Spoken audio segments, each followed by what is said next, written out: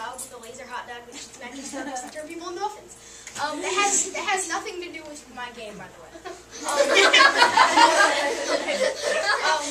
My game takes place in a virtual zoo in which the monkeys have escaped. You play as Bob and must collect these monkeys. I did not have a lot of time to do this. That's why I don't have a background, different font colors in this PowerPoint and stuff. But if I did have more time for making the actual game, I would have added traps and enemies that would have made it harder to collect the monkeys. And I also would have made a bigger map, and, like to spread them out more, so for longer gameplay. And yeah, that's okay.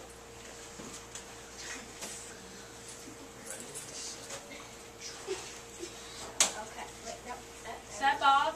Yes, that's Bob. What happens if you hit the wall? You just it's like back a bit. So Can you jump?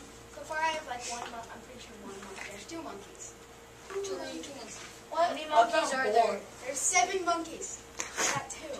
And then one named Curious George. No, one is not named Curious George. Aww. One named George. You should have. Wait until after.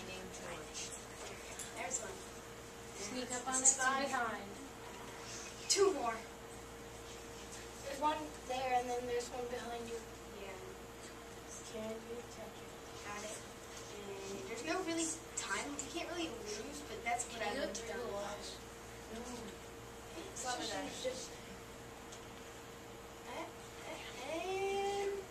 Woohoo! Yay, Bob.